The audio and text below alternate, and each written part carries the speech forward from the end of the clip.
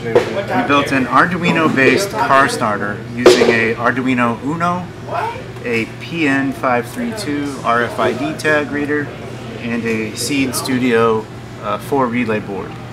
And the idea is simply you scan the card, car starts. You can obviously alter this to make it so that the parents can speed and the children can't. You can get as crazy with this as you want, but we just simply made it start.